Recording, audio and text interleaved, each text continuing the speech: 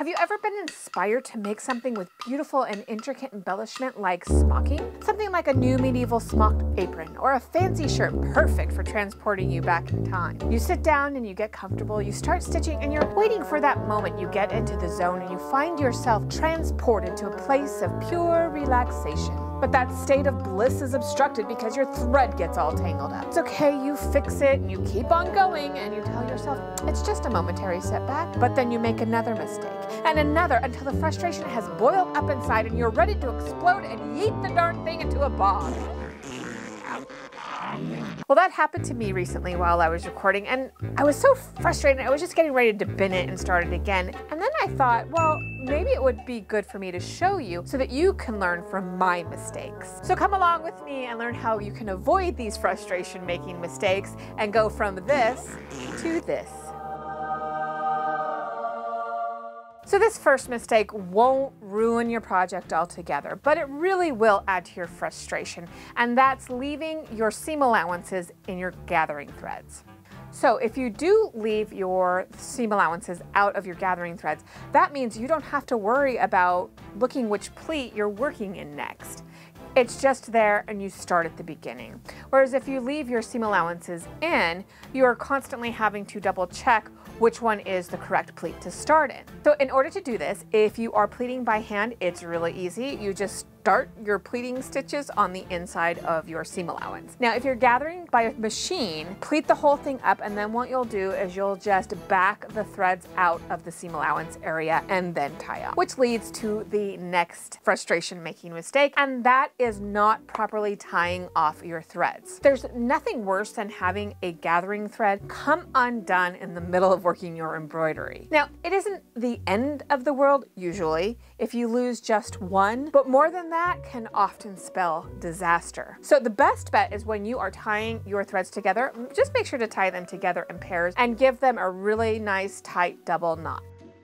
And for good measure, I'll go in and tie an additional knot over the top of that knot. And leave a long enough tail so that it doesn't work itself out, and yet not so long that it gets in the way.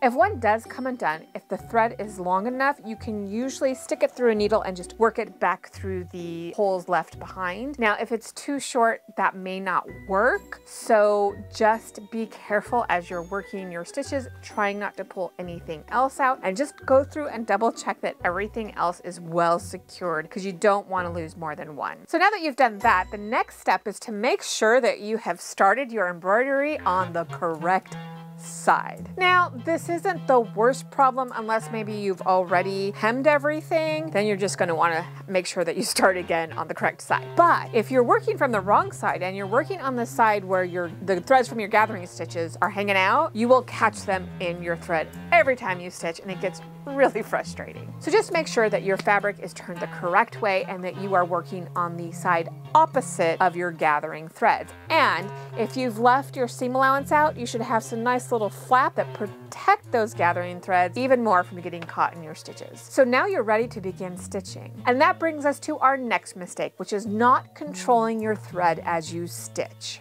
The way to get the best looking stitches is to make sure that you have control over where your thread is as you're stitching each stitch. Now, the rule of thumb is that if you are doing a stitch that is traveling down, the thread stays above the needle, and if you're traveling upward, of course, the thread will stay below the needle. So the most important thing is just review the stitch and make sure that you know when the thread needs to be above the needle and below the needle as you work it. Also, as you are working your stitch and you pull it through, make sure to follow through in the direction that the thread started to travel until it is taut before you adjust for the next stitch. And if you get something wrong, you can usually see it right away. So just make sure to check for accuracy as you stitch, and that way you can just back it out and fix it right away. There's nothing worse than getting to the end of the row and noticing that you made a mistake somewhere in the middle.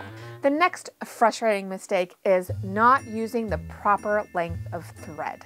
Now, each time the thread goes through the fabric, it's being rubbed against by the fibers in the fabric, and it is being weakened. If the thread is too long, it'll eventually start to fray from the pressure, and this fraying will cause the thread to have a fuzzy appearance. And at worst, it could cause the thread to break. But what happens if you run out of thread before you reach the end of a row? Great question. And that is our bonus for today's video.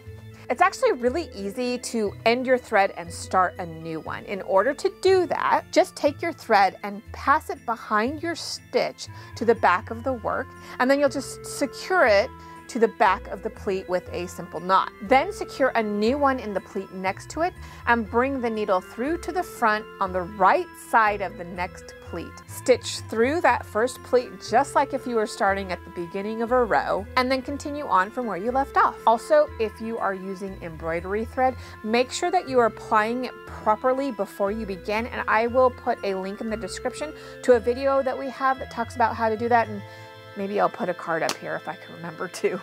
Now, the next frustrating mistake is not avoiding your gathering threads as you work your embroidery stitches. Now, I have to admit, I am very guilty of this one, and it is really frustrating when I go to take my gathering threads out at the end. This is a hard one, but do your best and just practice and just be diligent about it as best you can.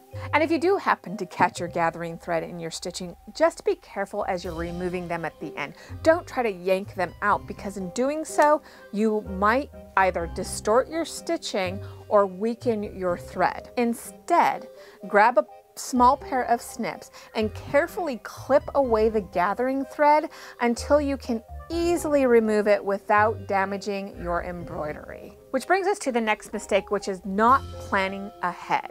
Make sure that you have the correct amount of pleats you need if you're doing a specialty stitch. Take this one for example. This one creates sets of peaks, and each peak requires 3 pleats. So it requires that the row have enough pleats to be divisible by 3. And if it isn't, you're going to end up with extra pleats at the end, which after you've completed an entire row can be quite disappointing. Now, if you're curious about how to do this particular stitch, then check out this video here. Happy smocking, and I'll see you in the next one.